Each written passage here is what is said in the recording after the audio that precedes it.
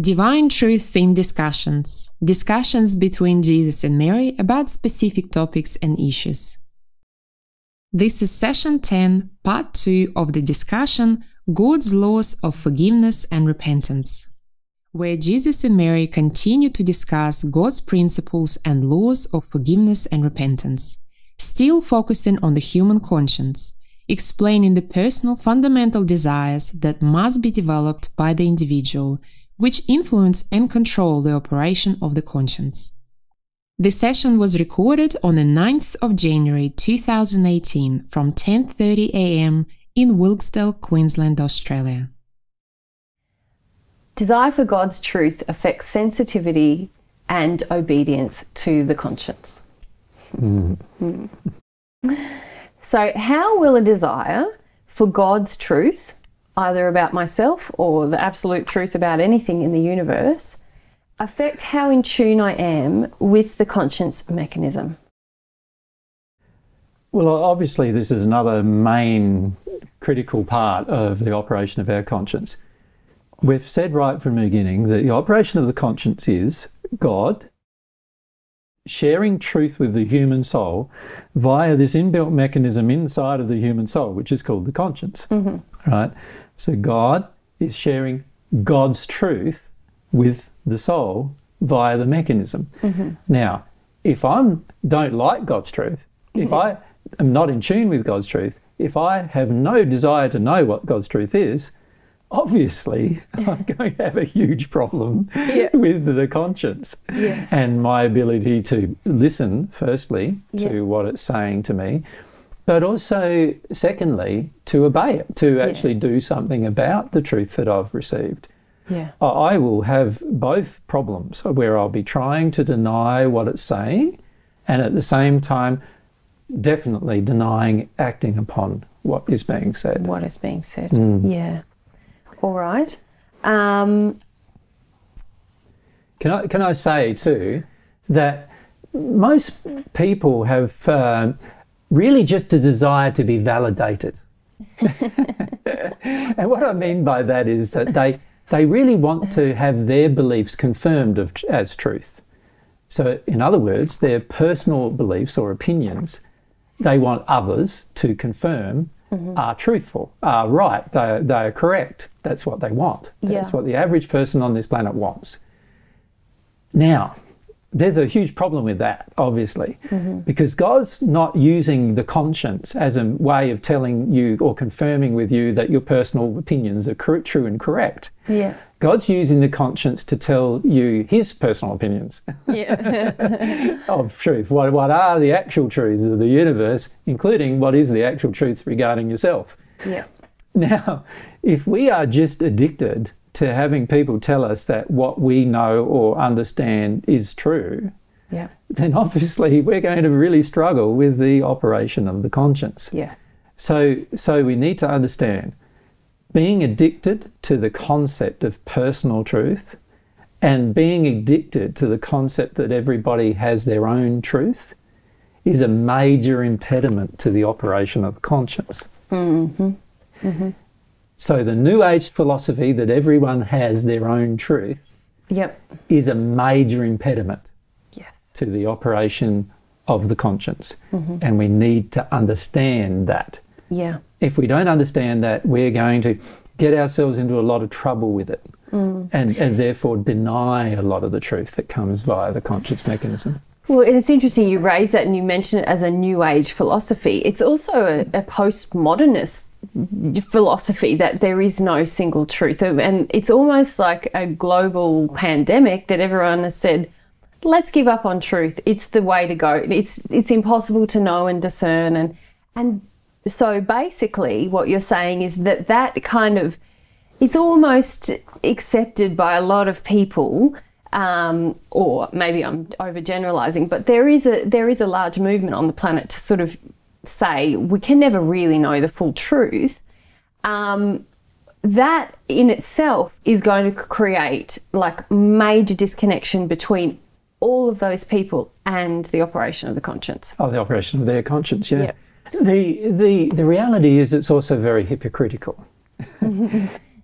For most people on this planet, we accept physical truth. We've discussed this in our assistance groups. Yeah. How most of us are open to accepting the fact that there is such a thing as electricity, for example. There's such a thing as radio waves. There's such a thing as being able to transmit information over radio waves. There's such a thing as being able to fly. There's such a thing as being, you know, these are all realities of life now. Yeah. So on one hand, we're very happy to receive truth that we feel meets personal benefits or personal addictions. Yeah. But on the other hand, we completely deny that absolute truth is possible in emotional and areas of love, in spirituality. Yeah. So on one hand, we're accepting that truth only exists in the physical, but we're also saying right at the same time to ourselves and to others that no truth exists in the emotional or the spiritual. Yeah. This is a highly hypocritical state. Yeah. So a person who does this is going to struggle with anything other than physical truth.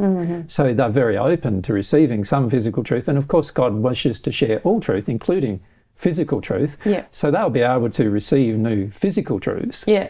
Right. But they just won't be able to receive any emotional or spiritual truths. Yeah. The sad thing, though, is emotional and spiritual truth are what brings us the emotion of happiness. Whereas physical truths only give us physical life changes. Yes. They don't help us experience the emotion of happiness necessarily. Yeah. Whereas spiritual and emotional truths do that for us. Yeah. So the hypocrisy of saying that truth only exists in the physical, but it does not exist in the emotional and spiritual, also has the terrible penalty associated with it, which is now we have no real prospect of future happiness. Yes.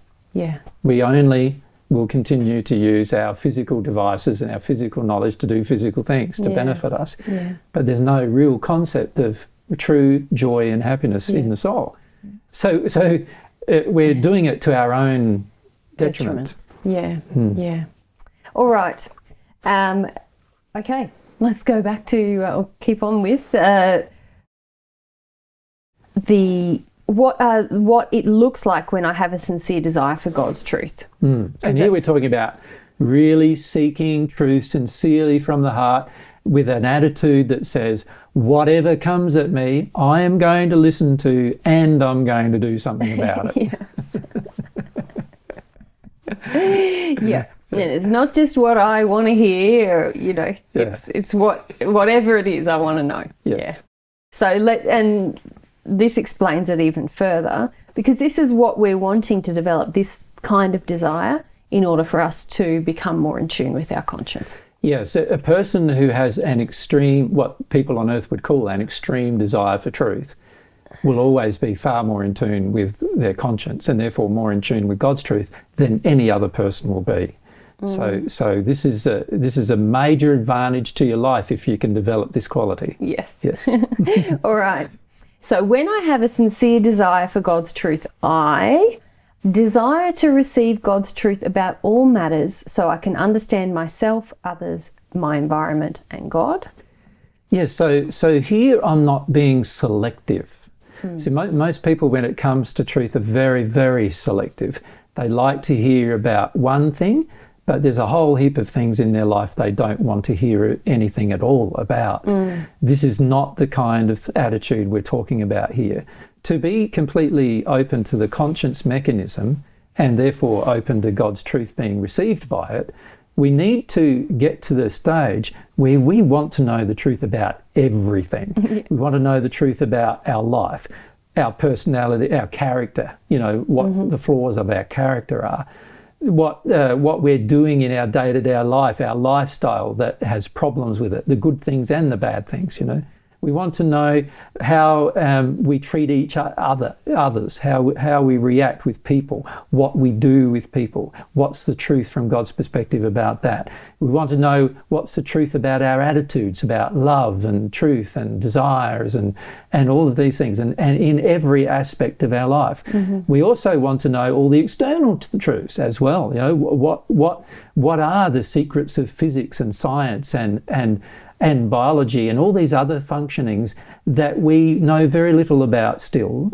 Humans know very little about it and certainly can't replicate most of it. And obviously there'd be major benefits to our life if we could. Yeah. So we have this feeling inside of ourselves, we want to know everything. Yeah. Right? And to get into a state where you want to know everything, you've got to almost realise like that you don't know anything. Yes. Or at least what you think. Yeah, or more importantly, you have to be in a state where you go, I might know something, but I must be prepared for the fact that everything I think I know may have to be given up when I receive a new truth. Yeah. And if I have that attitude, I will have a very good attunement to my conscience. Yes. Okay. All right. When I have a sincere desire for God's truth, I desire to receive truth. I want to believe the truth that I hear, and I see the benefits of truthful knowledge, don't I? Yes, and these, firstly, the desire to receive. Why would I have a desire to receive? Because I know that every time I receive a truth, there's a benefit. Yeah. Now, it might not be just for me. It's going to be for everyone. So this is a good thing. And this will increase my desire to receive it. The second thing, of course, is to act upon the things that we receive. To do that, we've got to receive it and then believe in it. It's no good just receiving it going, oh, yeah, that sounds all good and well, but, might be wrong too. Yeah. How does truth benefit me then? No, of course it doesn't. It's only when I believe it's true. Now, how do I make it a belief? I have to act upon what I originally receive and experiment with it enough to know that it works before it becomes a truth. Yeah. That's what I have to do. So there's a process that I have to go through. But if I'm willing to go through this process with every new truth I receive, it's going to benefit me and the world around me. Yeah, we're starting to see in a lot of these descriptions that you're giving the aspects of faith and humility, the willingness to give up what I currently perceive to be truth, the belief in it's going to be better, the willingness to experiment until something becomes a truth for us. Is all this is where all these desires kind of support each other, don't they? That's right, and that's why we've got to discuss faith and humility as a part of these attunement with the conscience, isn't it? Yeah. All right. When I have a sincere desire for God's truth, I want to share truth with others. Yes. Now, this isn't sort of a feeling of you need to know the truth and I need to tell you because I need to correct what you do. It's not that kind of a feeling. The true desire to share the truth with others is really knowing the benefits of sharing it for them. Yeah. And so if I know the benefits inside of myself of the truth itself, because I've done my experiment, I've done my realization of truth in the process inside of myself, now I can go and say, wow, God shared this with me through my conscience. This is what I want to share with you because it's going to benefit you. Trust me, it's going to work out good for you if you share it. And you desire to share it even when everyone around you feels they would rather not hear it. Yeah. Now, the reason why you do that is because you can see the benefits of it and you don't care about whether you get attacked or not. Yeah. So in other words, it's a very selfless act. It's not a selfish act.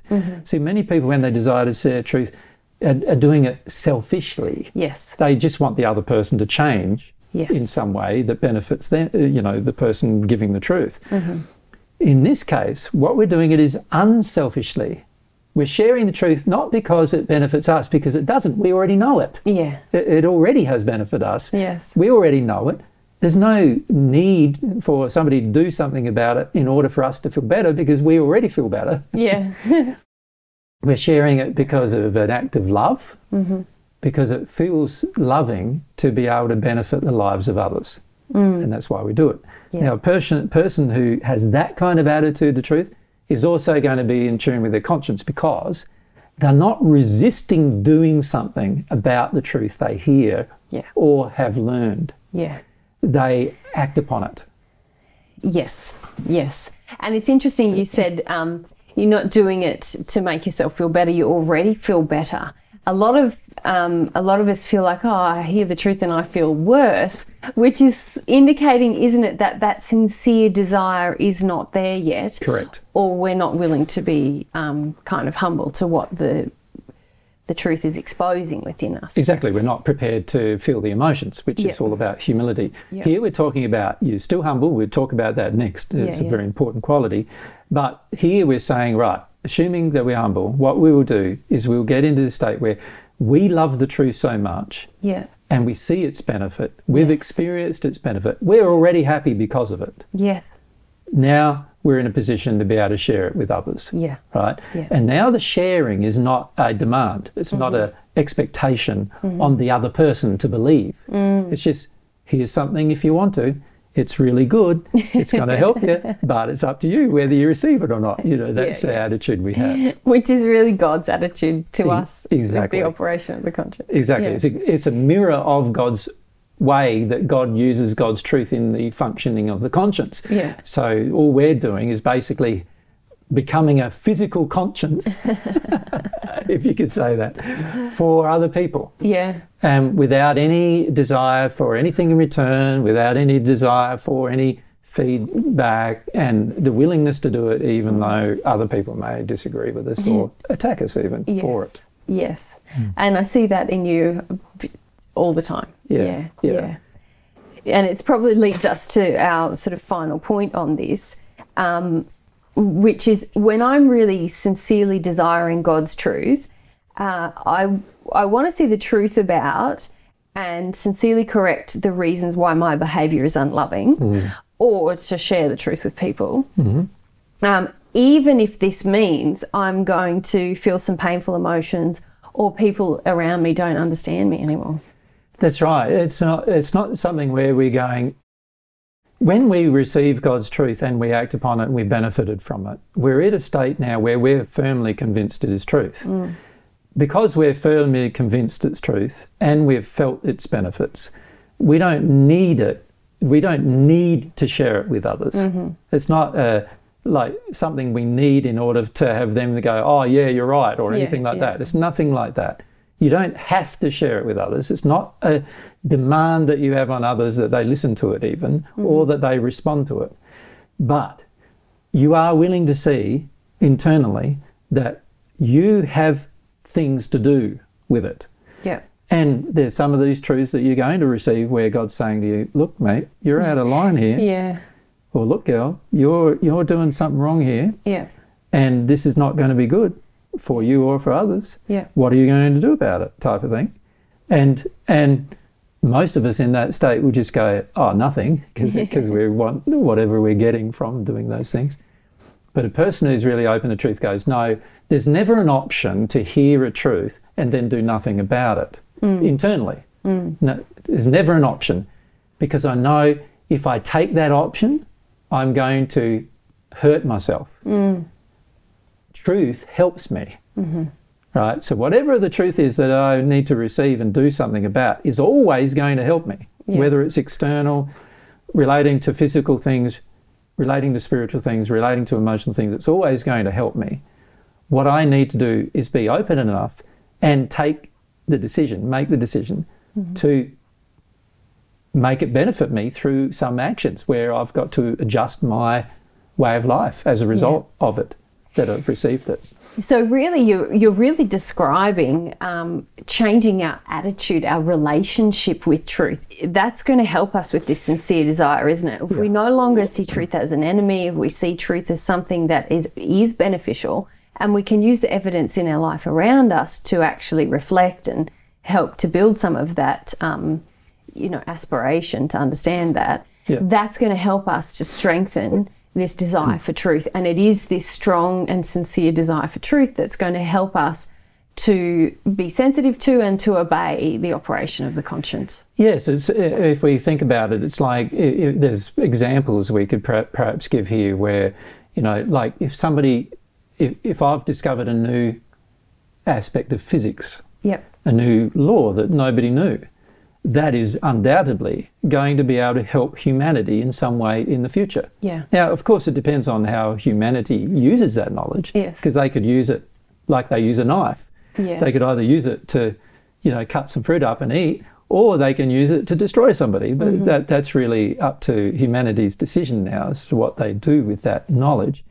But the discovery of new knowledge always benefits humanity.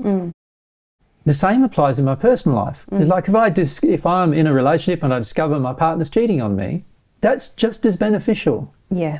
Because now I know that my partner's not that connected to me sexually. My partner obviously has emotional issues with me, and maybe I have with them, and maybe I've been living in this illusion, that our relationship is really good when it's not as good for my partner as I believe it is, and so forth. And this helps me confront those issues. If I didn't know, I may be less inclined to confront them. Yeah. So even if it's a personal issue like that, or a universal issue like the first, the physics issue, it's benefiting me and benefiting humanity.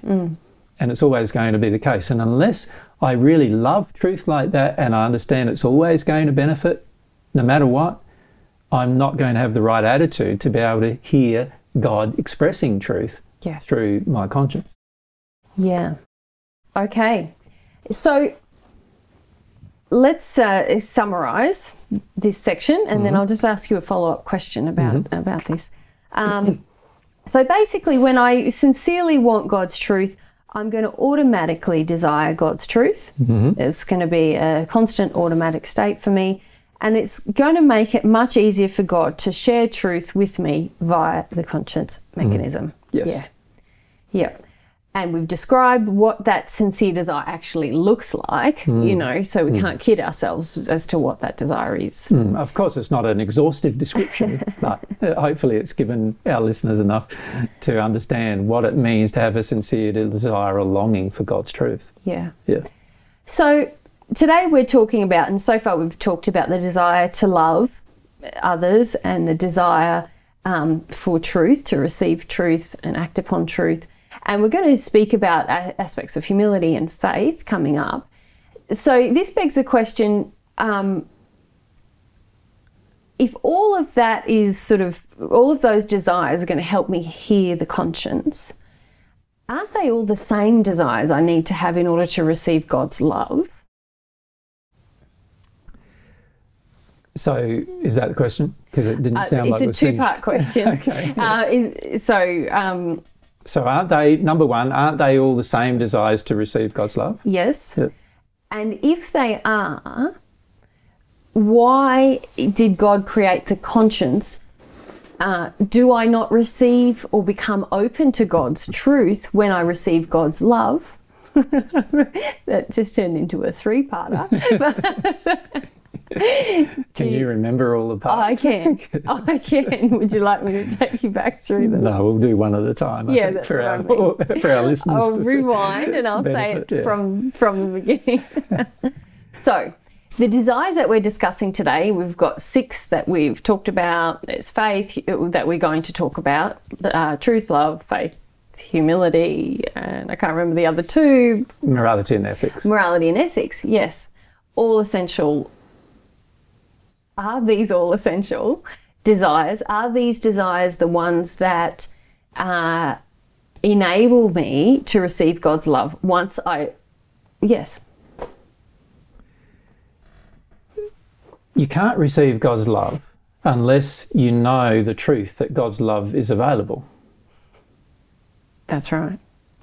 So the reality is you can't receive God's love unless truth was already pre-existing. Now, the way God allowed truth to pre-exist was via the conscience, a mechanism that he inbuilt into each person's soul. And that pre-existing condition, connection with God that allows for truth to be disseminated by God to humans, allows God to say, my love's available. If God never said, my love's available, no one would ever know. And if no one ever knew, you can't long for something you don't know anything about. So we'd never long for God's love.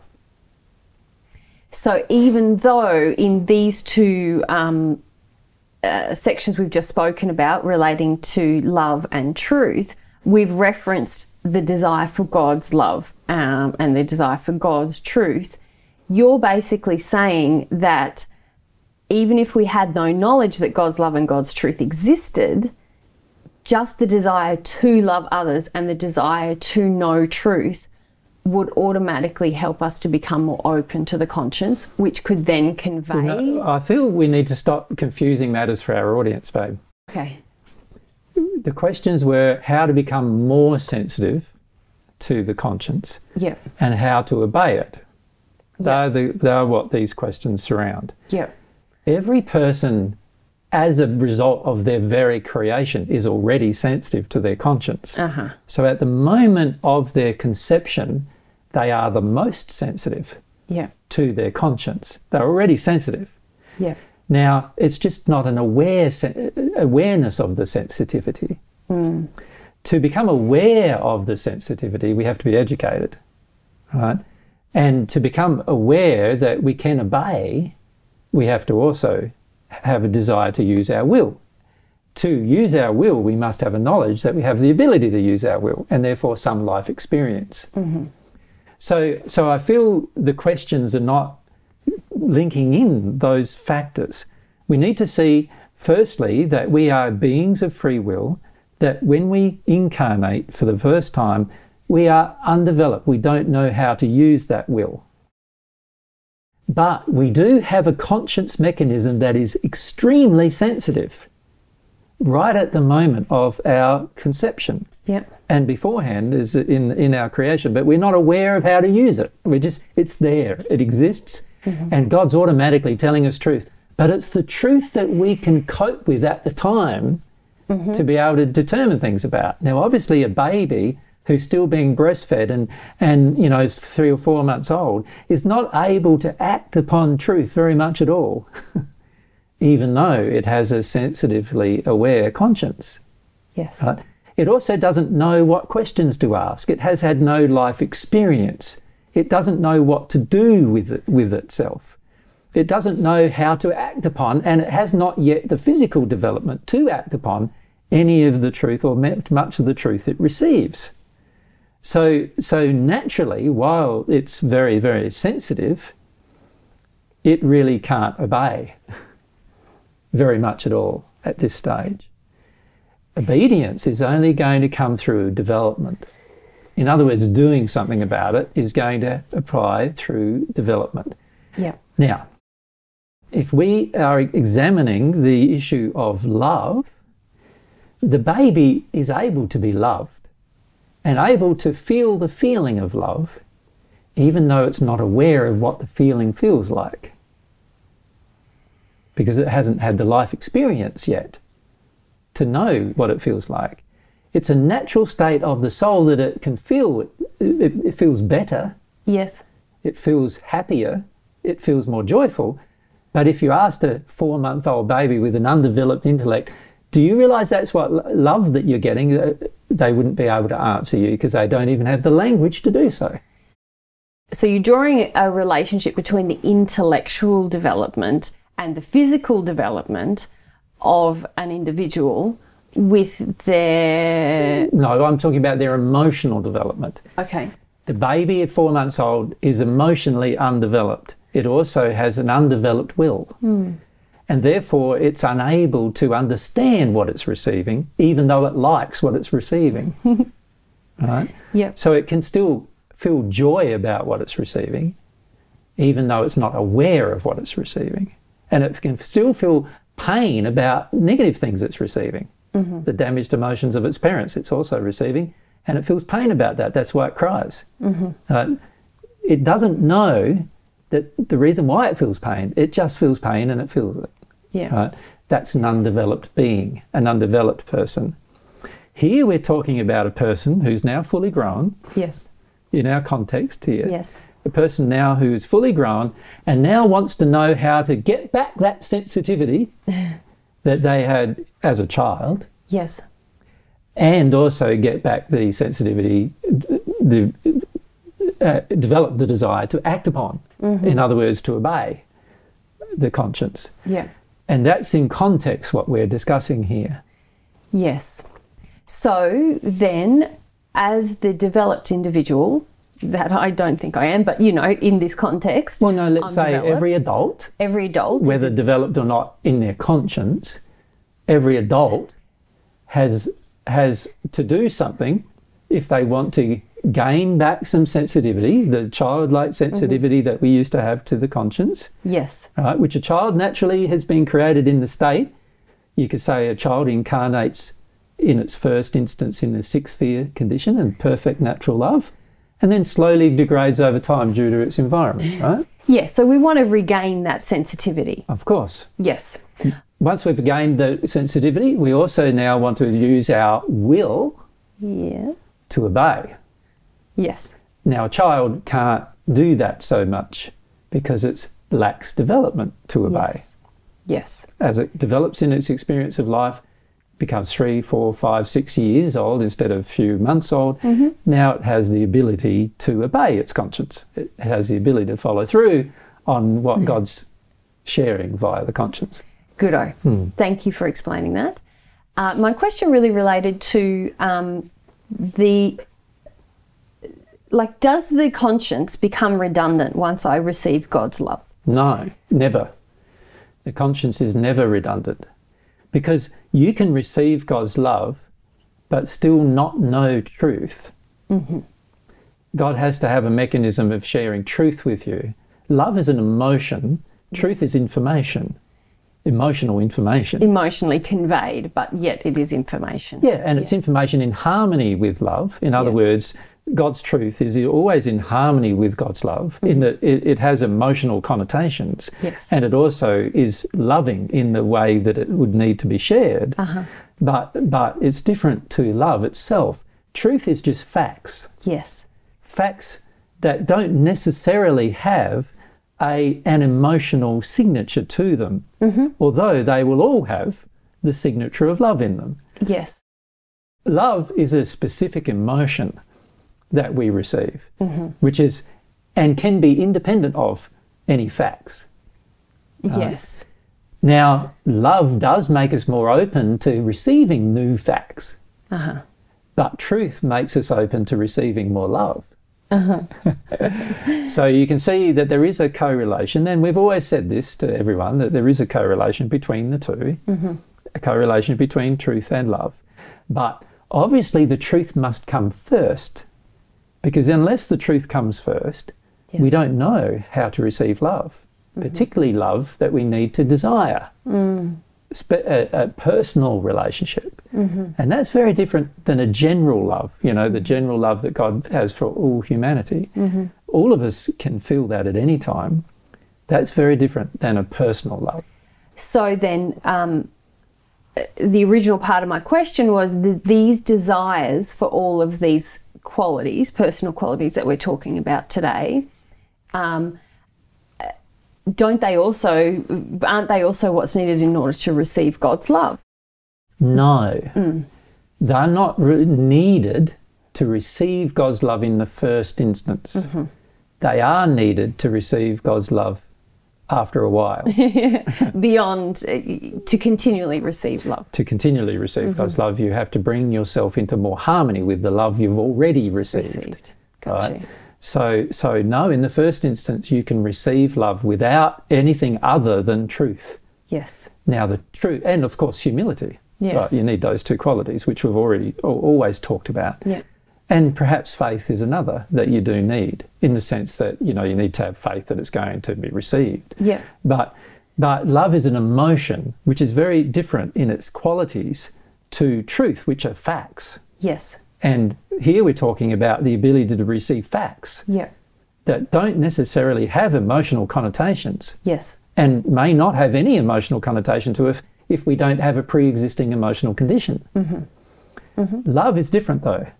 Love is always going to have an emotional effect on us. Yeah. So they're completely different substances even that God's transmitting. One is the substance of love, which is an emotion. Other is the substance of fact, information. Yep. Two completely different things Yes. that are being received. They're linked with each other, But love can't come first. Truth has to come first. Then love will come, and then the love will open us up to receiving more truth. And so when we receive more truth, after we've received God's love, is that truth coming to us via the conscience? Well, what the love does is it predisposes the soul to understand things that it couldn't understand before when it did not have the love. Yeah. So it makes the soul grow in its capacity, but it's only a potential capacity. In other words, the soul has grown to have a new capacity of being able to assimilate more truth because it's now in harmony with more love. Yeah. But it doesn't mean that it will automatically assimilate that truth. Yeah. That's it. To assimilate the truth, it's first got to hear it. Then it's got to go through the process we've already described. It's got to hear it, it's got to desire it, hear it, experiment with it, act upon it, Yep. have the results of the experiment Yes. confirmed, and then the truth is known.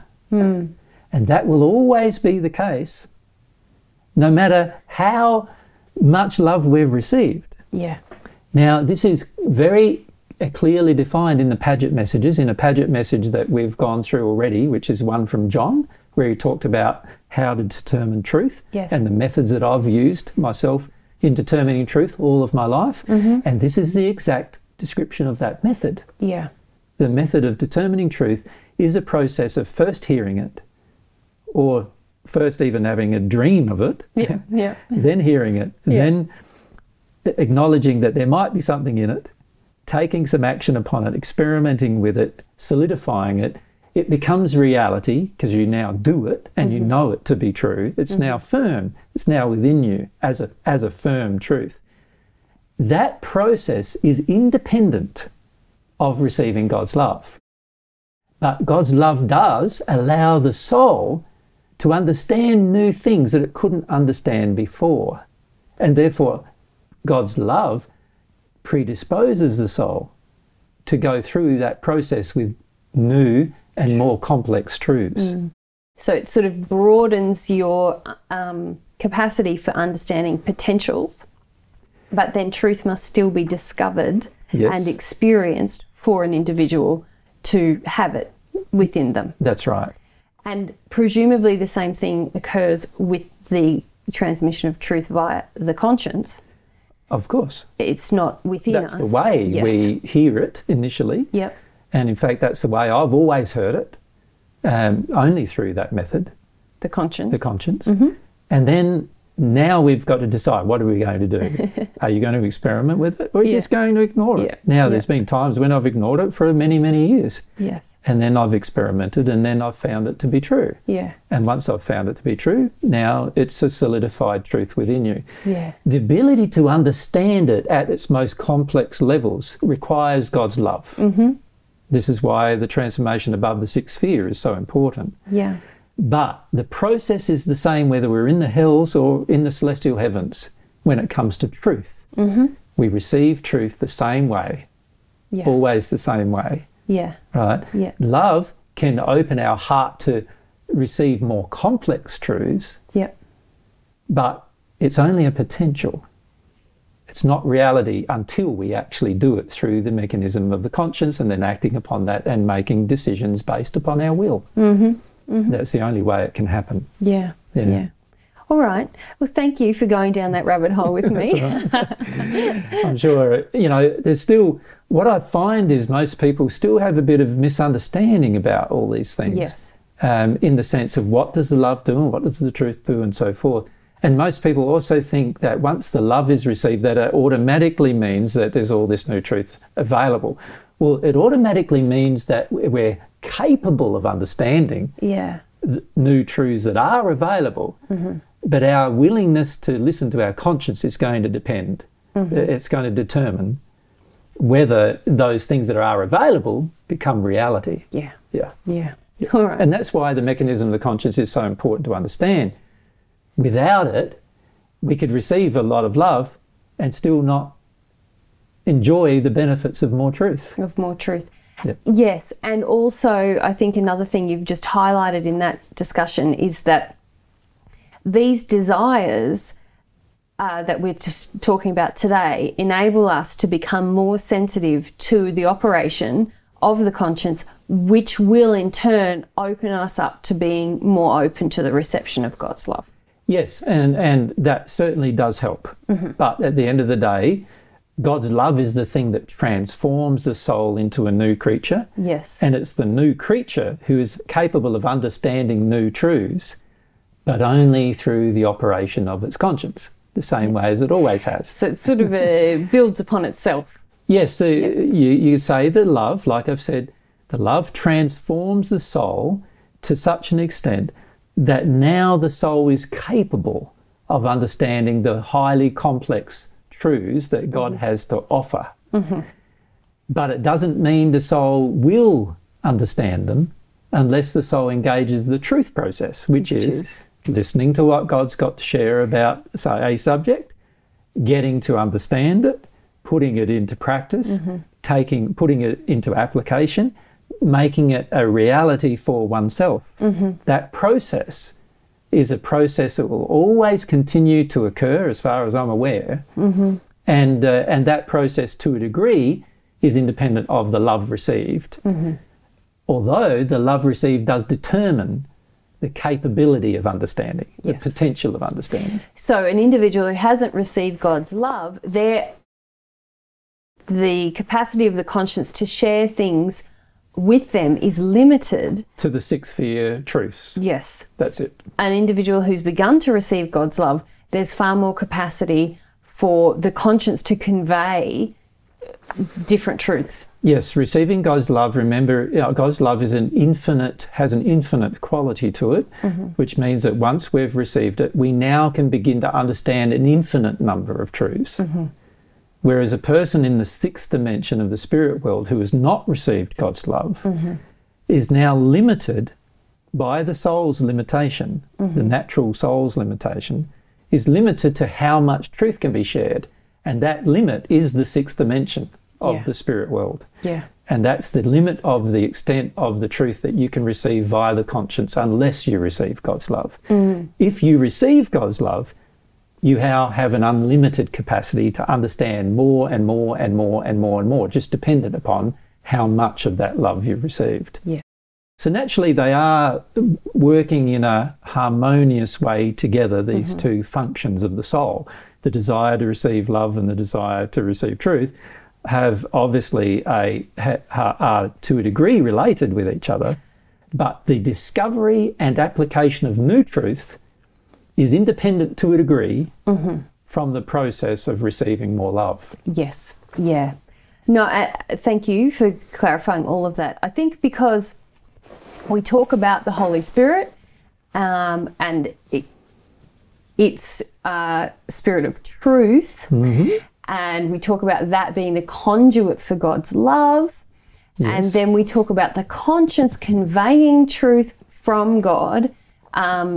I just thought there's the capacity for confusion and... Yes, well, if we even talk about the Holy Spirit a bit, the Holy Spirit is a spirit of truth. In other words, it responds to the truthful, sincere longing of the heart. Yes. It will not respond unless the heart has a truthful, sincere longing. But the heart doesn't have to know the truth to respond. Yes. Right? The heart has to get into a condition where it has that truthful, sincere longing. The Spirit of truth, the Holy Spirit, responds to that truthful, sincere longing for love, specifically. That's what it responds to. The conscience is not like that. The conscience responds to truth all the time.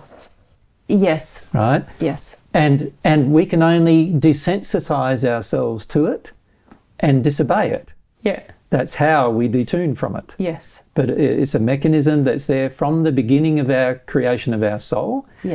And it's it remains within us our entire existence as so far known. With regard to the love, the potential of receiving it is built into the soul, but it is activated by a longing. With regard to the conscience, it's not needing activation. It is already in operation. all we can do is detune from it. Yes, that's right. It's an inbuilt feature. Yes. So, sorry, go ahead. So it's very important that people understand the difference between the two functions. Yes. One is the function that allows God's love to flow. The other is the function that allows God's truth to flow. Yes. The function that allows God's truth to flow is inbuilt and unable to be prevented except via decision making available in the soul. Yes. Right? The function of love being received is only able to be developed through a longing that's in harmony with sincerity, within harmony with truth. In harmony with truth. And that sincere longing, because you've talked about that as a longing for truth, but it really intrinsic in a humble, sincere longing is a willingness to reassess truth, isn't it? It's not necessarily that... Not always, you know, you can be desirous of love and at the same time resistive to specific truths. Yes. And this is why we don't receive love consistently. Yeah. Because we're not humble to truth. Yes. We often desire the love, right? And sometimes have a sincere desire for love. And then in those moments that we have a sincere desire for love, we will receive it. But truth affects our sincerity. Yes. And unless something is shared with us about our lack of sincerity and the reasons why we are not being sincere, then it's highly unlikely we'll receive more truth, more love, sorry. Yeah. Highly unlikely we'll have a sincere longing for more. Yeah. Unless we get to go, the truth is that I'm resisting this, or the truth is that the truth is I'm treating this person badly. That's why I'm not receiving more. Got you. Yeah. All right. So they do work hand in hand together, but it's important for everyone to understand that the conscience mechanism is the key to it all, because without the conscience mechanism, we wouldn't know. Like I would never in the first century have discovered, without the conscience mechanism, I would never have discovered that God's truth was available, that God's love, was available. And therefore I would never have longed for it. Yeah. And therefore never have received it. Yes. Even though it was available. Yeah. So it's very important to see that the mechanism of the conscience allows for God to share truth no matter what our condition of love is. So in that way, they're very different from each other. Yeah. Yeah. Thank you. Desire for humility affects sensitivity and obedience to conscience. So, how will a desire for humility to experience my emotion affect my sensitivity to my conscience? Well, firstly, we've learnt so far in all of the discussions that everybody's heard from us that humility is the desire to feel all of your emotions, whether they're painful or pleasurable. So firstly, we need to bear that in mind about humility. And humility also has this other aspect which I'd like to probably raise with people now, and that is this aspect. We've talked about this aspect in the discussions about humility that we've had. You remember the Q&As we did about humility some time ago? I think it was 2013 or 12 or something. Yep, they're good around series. We talked about a lot of the qualities of humility there, but and some of these things now that we're mentioning we mentioned there. Humility really involves removing from ourselves a worth-based connection between our personal opinions and our beliefs, and the feeling that we're worth something. In other words, we've got to divorce our sense of knowledge about ourselves and the universe around us from our worth. And we've got to see that we're worth something, even if we know nothing. Yes. Right? Or even if everything we know is wrong. Now, a person who's truly humble will be able to go, okay, there's a potential that everything I know is wrong. There's a potential that everything that I've seen, everything that I think I know, every belief, opinion that I have is wrong. There is that potential. Now, obviously, as you receive more and more of God's truth and act upon it and make it a firm part of your soul, there's less of a potential of that being true. But initially, particularly for a child or a baby, particularly one who's just born or, you know, still in the womb, they don't know any truth really at this stage, or very little truth. And there's certainly no cognizant knowledge, self-aware based knowledge of truth in that state. So we need to see that humility is the ability to feel and experience all of one's emotions, whether painful or pleasurable. Now, a baby is in that state. So that is the state of a child. But then there's this second aspect to humility, which a child is automatically in by nature, but not by choice. And that is, it absorbs new information without any concern about that new information triggering its worth. The reason why is because it doesn't have a concept of its own worth, and so it's naturally in that state. But as adults, we're not naturally in that state. What happens is over time, over our lifetime, we gather information, and this information becomes very strongly held belief systems and very strongly held emotions that say, because I know this information, I'm worth something. And that's our problem when it comes to humility. Now, a person who's truly humble is in the state of the child by choice, not just by design, but by choice. They choose to remain in the state of the child. In other words, remain in the state where they're willing to be flexible with all of their belief systems and opinions, and they certainly don't have an attachment between their worth and their belief systems. So we need to make sure that everyone understands that at the beginning of this discussion. So now the question becomes, how does that kind of humility help me with regard to the connection with my conscience? And I think once we know that that's what humility really is, it's quite obvious how it helps me. Because now I can start to see that, wow, I am going to be willing to absorb new information anytime, because I am willing to experiment with it anytime.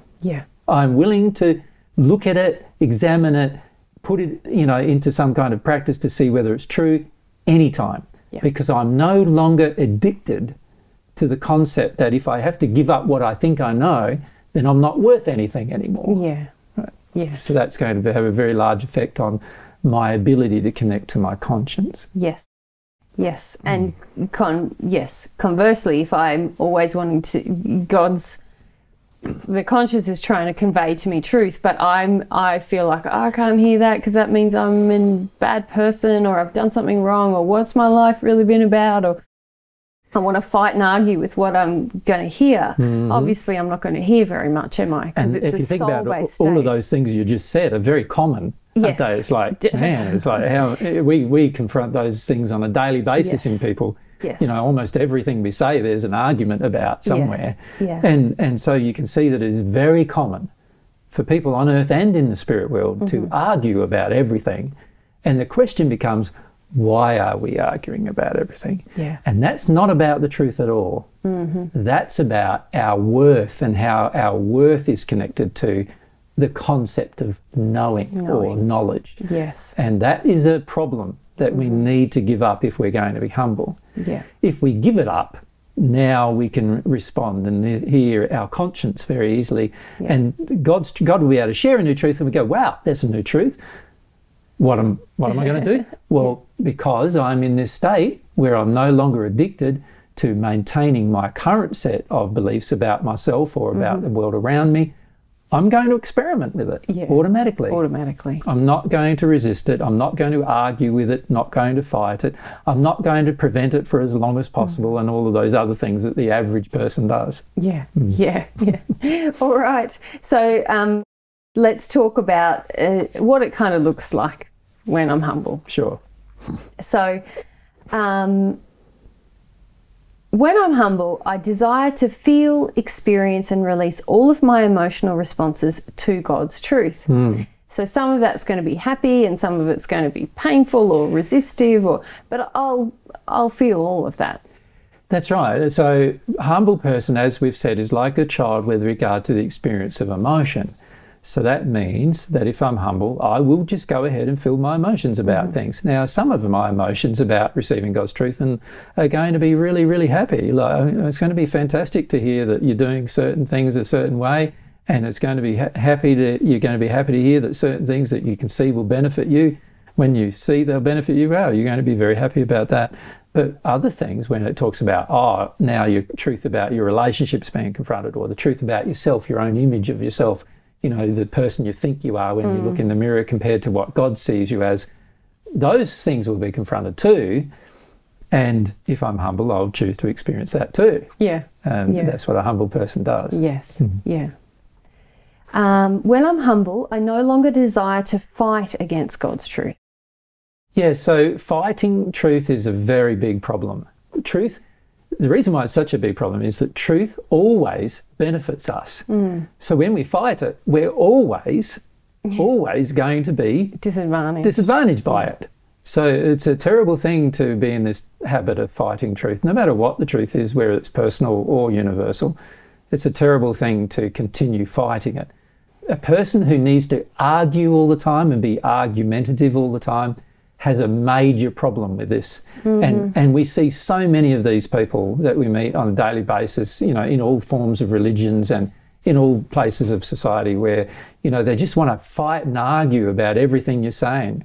I don't need to argue about it. Yeah. If you need to argue about it, you've got a problem with fighting truth, and you need to address it. Otherwise, you're going to struggle receiving any information via the conscience.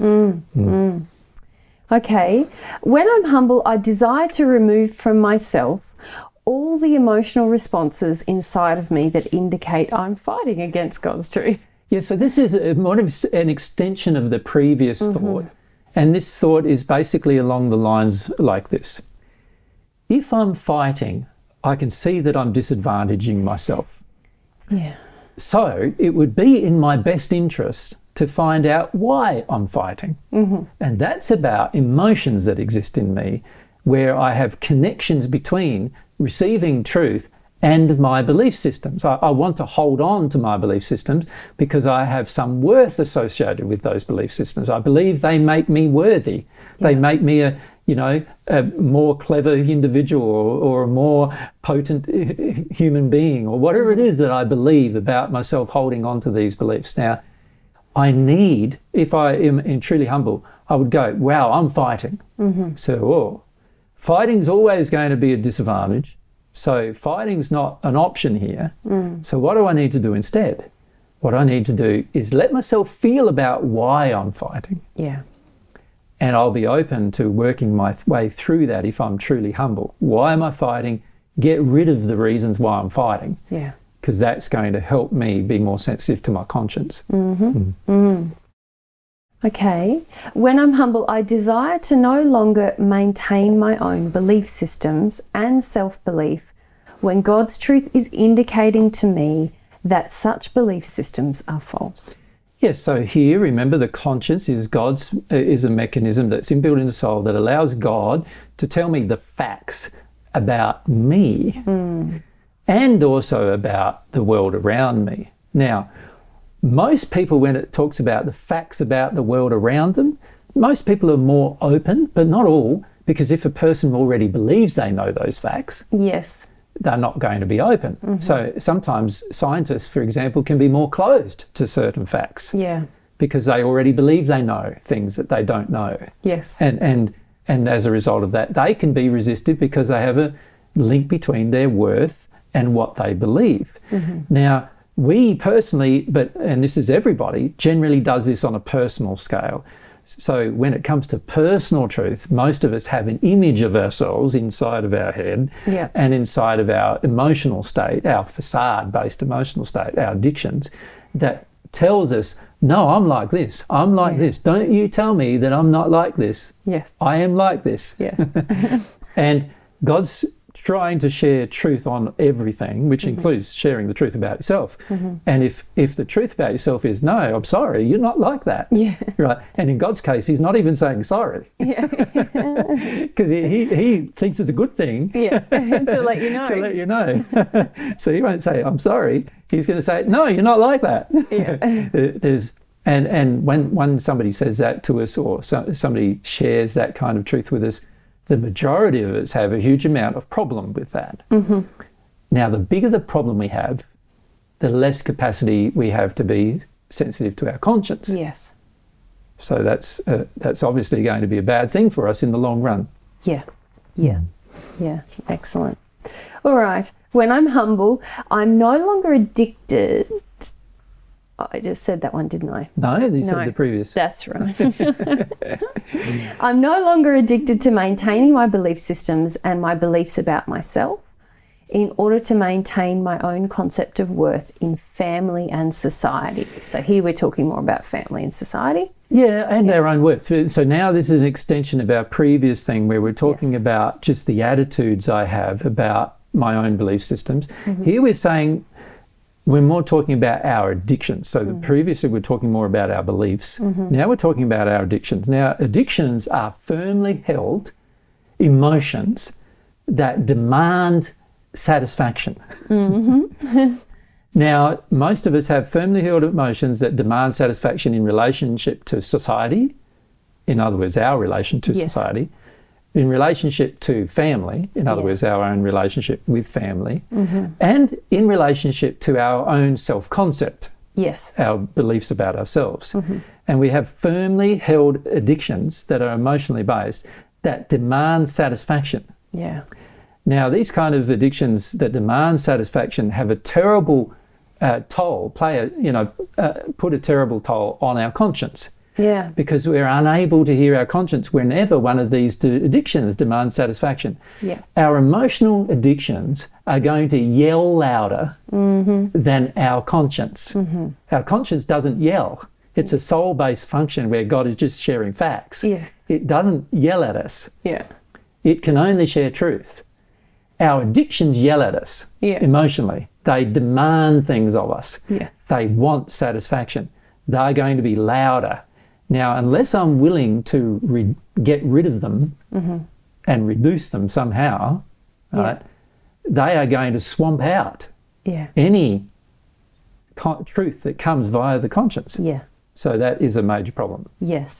It's. I was just reminded then of something you said once a while back about being soft to the next quiet whisper, was it? Or being soft to God, you could say God's voice is like a quiet whisper. It's a whisper. It's very, like, I find it very strong feelings, but because the more sensitive you become to your soul, the stronger it becomes. But you know, the more addictions you have in those particular areas where you have addictions, you're not going to hear. No. You won't hear for long periods of time. The secret is to get rid of the addictions. Then you have the capacity to hear. But while we have the addictions, it's almost like we have to listen for a whisper because it's so drowned out by the I feel that while you have the addictions, you won't even hear the whisper. You won't even hear it, and you won't even desire to listen to it, actually. The addictions demand satisfaction. You know, they're going to be what dominates you. And unless you're willing, which is an aspect of humility, being willing to let go of them, to work your way through them, because they're all emotional. Unless you're willing to do that, you're going to find that you can't even hear your conscience. You can't even. You won't even know it's there. Because your conscience doesn't scream at you like your addictions do. It's a bit like saying there's two people in a room with you. One of them's going, "This is what I'm saying to you," and the other's going, and yelling and screaming at you. Sorry about the sound there. Which one are you going to be noticing the most? Ooh, I'll be backing out of that room. You can see that the one who's just even a normal volume, you won't even know they're there probably. And that's what it's like with your addictions. All right. When I'm humble, I will want to see the truth about and sincerely correct the reasons why my behaviour is unloving, even if this means feeling painful emotions or means that people in my environment no longer understand me. So before we were talking about truth, about this sort of same topic, about the desire to see truth in order to, this is saying, well, you're not going to want to see the truth, Yeah. really, unless you know, if you have a humble state, Yes. now you want to see the truth. Yes. Right? Because you know the benefits of truth. So that's about the truth discussion. You know the benefits of truth. Now you're in a humble state. You can say, okay, I'm willing to receive this truth. I want to receive it. And I also want to see every time I'm out of harmony with it, every time my emotions are trying to resist it, if I can get rid of those emotions, now I'm in a much better state where I can receive more of the truth from God. Yeah. Yeah. So it's a good thing. Yeah.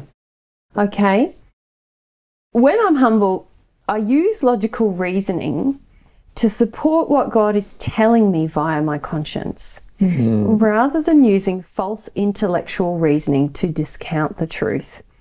So talk to us about why we are discussing reasoning as an aspect of humility. Isn't humility just about feeling emotion? Humility drives our ability to logically reason. If we lack humility, we have a very low ability to logically reason. What we do instead is we develop logic, which we think is logic, but it's not.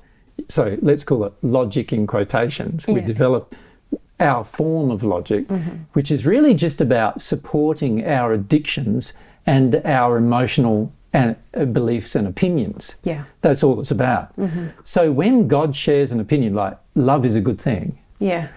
to a person who believes in their heart through emotional conditioning that love is a bad thing, Yeah. the person in their heart who believes that love is a bad thing will start reasoning along the lines of, no, love isn't a good thing. Love has done this to me. It's hurt me. It's damaged me. The person cheated on me and made me feel terrible about myself. Blah, blah, blah, blah. And we list 25 different reasons why we think love is a bad thing. That's a sign of a lack of humility. Yeah. A person who has humility will go, hang on a sec. God's truth is that love's a good thing. All of my feelings that love is a bad thing are my feelings. And they've got something to do with pain that I've not released from my past and belief systems that are in me that are false. That's all they're about. Right? I need to get rid of them and I'll see that love is a good thing. Yeah. Right? Now, a person is capable of this kind of logical reasoning even when they believe love is a bad thing inside of them. They are capable of it. But you have to be humble to do it. When we're not humble, what we do instead is we argue for our current state. So what that means is we present a fight and a series of arguments that support, or we think support, our current state of belief systems. Yeah. Right? So we're not interested anymore in listening to God's belief systems. We're only interested in hearing support for our own belief systems, right? And so we're not going to seek to know what the conscience is saying anymore. We're going to seek from other people who have been damaged exactly the same way that we have, saying, yes, what you believe is a good thing. Now, we see this in play all the time on the planet. Most of the wars in the planet are caused by society getting together and believing that their false belief systems are good. Yeah. Right? It's okay to go on a religious rampage.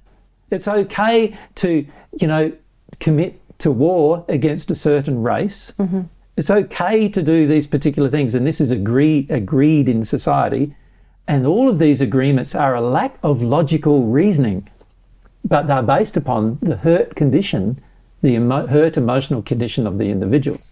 And really, it's the lack of willingness, a lack of desire to be humble to the hurt emotional condition that almost generates an intellectual reasoning state that will support the lack of feeling, doesn't it? You could say it generates an intellectual unreasoning state. Yes. Which is exactly what it does. It's not logical, it is unreasonable. Because the soul's desire is, I don't want to feel about this. I don't want to go through the pain. As the soul is like the source of our reasoning or our intellectual thoughts, then we start to have thoughts that support that soul-based state. That's right. Whereas conversely, if I'm humble, now I can think the restriction on not feeling is not dictating my thought processes. That's right. When you're humble, you're able to logically see that your emotions Yeah. are one thing Yeah. and the truth is another thing. Yes. When you're not humble, you're not able to see that. You believe your emotions are the truth. Yeah. That's the problem. When you're not humble, by believing the emotions are the truth, now what are you going to do? You're going to support your emotions as much as you possibly can. Unfortunately, the emotions you're supporting are mostly very damaging. So naturally, the results are going to be damaging. Yeah. Right? If you're truly humble, you're able to reason a lot more logically and say, hang on a sec, I have all these feelings. These feelings tell me that if someone hurts me, it's okay for me to hurt them. That's my feelings. They're not very logical, right? And they're not in harmony with what my conscience is telling me. My conscience is telling me that it's pretty stupid, actually. That kind of thinking is completely flawed because it's going to result in a huge amount of damage on the planet if everybody imbibed it, and everybody does, and that's why we've got such bad damage on the planet. And my logical reasoning now is able to divorce my feelings from the truth. Yeah. And it's able to say, no, even though I have these feelings, and even though that was my experience in the past, it's not God's truth. And there's a reason why I feel those things, and I can get rid of those feelings without myself, rejecting God's truth. So really, just you're describing a state where I have the capacity to understand I have feelings that I don't want to feel, but that are painful. That are painful. And that I believe are true. And that I believe are true. I can see all of that and still intellectually reason, even though I'm still unwilling to. So you're saying that's a humble state. And I just want to clarify that for our listeners, because usually we identify the humble state as feeling. So before you were saying your example was, love is a bad thing. So I'm not yet willing to experience the emotional grief that love is a bad thing. Which is the ultimate, true humble state that was going to help me in the end get rid of the feeling. Yes, it's like the ultimate expression of my humility. Correct. But there is a more humble state. Is this what we're calling it, or a humble state? No, there's an in-between state of humility, which is saying, while I have those feelings, I am not going to support them anymore with my reasoning. Yes. Because they are false. Yeah. God's conscience mechanism, God's truth is telling me they're false. I can't support them anymore. I've got to stop supporting them. Yeah. I've got to stop, using them as excuses to come up with reason, which is false, that support them. It's like feeding the monster, the beast. I think of it. I can choose to feed the beast of my belief that love is a bad thing with all this false reasoning that I could write a page of a list of why love is a bad thing. I'm sure most people could write a book on why love is a bad thing off the top of their head. But all of their statements would be false. Yes. From God's perspective. And that would all just be feeding the state, the blocked state, the lack of humility. Correct. It's sort of almost like a snowball in some ways, isn't it? Because you first have been hurt. Instead of releasing the hurt, you've stored it. This hurt now is painful because you're storing it. When you're a child and release hurt, it's no longer painful. You forget about it completely. But as you grow up more and more, you store more and more and more. It's now inside of you. This feeds belief systems. Belief systems are constructed inside of you to support the fact that you're storing it. And now this is a never-ending process now. And you could, if you stay in this cycle, you could stay without love, for example, if you believe that love's a bad thing. You could stay without love for thousands of years. And that would be very, very sad. And also, you wouldn't be happy that entire time. So, you could stay in that condition for a long period of time if you're not careful. What I'm suggesting is there's this intermediate sort of state of humility, which most people on the planet are not even there yet. Which is seeing that your emotions are emotions and harmful to your reasoning ability, but still being able to reason that no, they're just emotions and they're not the truth. And if you can do that, you'll be able to listen to your conscience more. The reason why most people can't hear their conscience at all is because they're unable to do that. Right. They're caught in this cycle of feeding the state that they're in, which is, I can't feel emotion, I can't feel emotion. So all reasoning is born of that condition, and therefore not all possibilities are up for grabs, and logic is not. Logic's real. gone out. Yeah. True reasoning and logic has gone out of the window now. Yeah. And all we're doing now is using our unhealed emotional state to feed our thoughts and to justify, and then to use our thoughts to justify our unhealed emotional state. Yeah. And that's all we're doing. Yeah. And therefore justify our future actions. Yeah, and I was just reminded of your son Tristan for some reason, because what I notice in him is that when you engage logical reasoning with him, he's already so humble that it just automatically triggers the emotion that he's holding on to anyway, because he's already in that state of I can engage with logic with the knowledge that I have some unhealed emotions, and then as soon as the logic confronts his unhealed emotion, there's a willingness to feel that. And so that's another way it becomes cyclical in a positive sense, isn't it? Yeah. So this is why we've raised this issue of logical intellectual reasoning. It can assist us to maintain a connection with the facts that are coming via the conscience. The trouble with us is internally is that we have a whole heap of fiction, false things coming from our emotional state to our reasoning, our intellect. Now, our intellect now has the decision to make. Is it going to keep hearing and believing and supporting this false construct that God's truth through the operation of conscience is telling us it's false? Or is it going to say, hang on a sec, even though I believe that's true, it must be false? And this is because this is what God's truth is sharing with me. And I need to start seeing that this is true. This is the thing I need to start reasoning about. This is true, this is false. Instead of going, this is true, the unhealed emotional state is true, and the other is false. The truth is false, is what we're really doing most of the time. And so I wouldn't call that logic. That's just very psychologically understandable. But it is very detrimental false reasoning, which impacts our lives like severely enough to cause unhappiness for tens, hundreds, and sometimes I've seen people in thousands of years of unhappiness because of this false reasoning.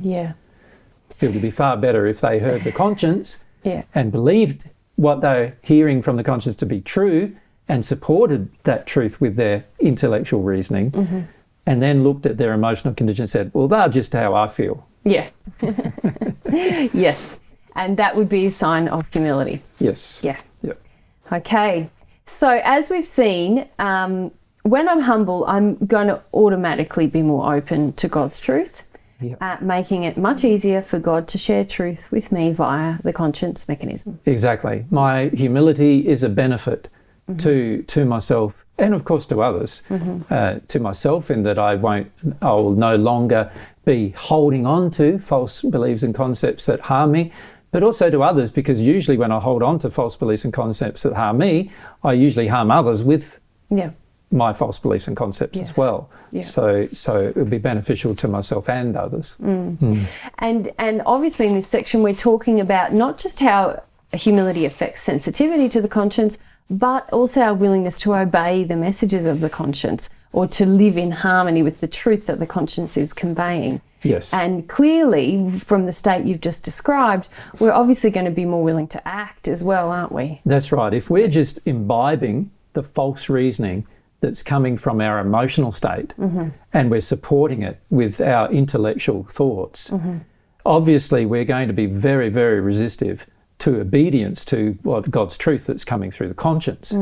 And so we're going to oppose it. We're going to say, no, that's a bunch of bullshit, to be frank, and I'm not going to do it, is the way you're going to react.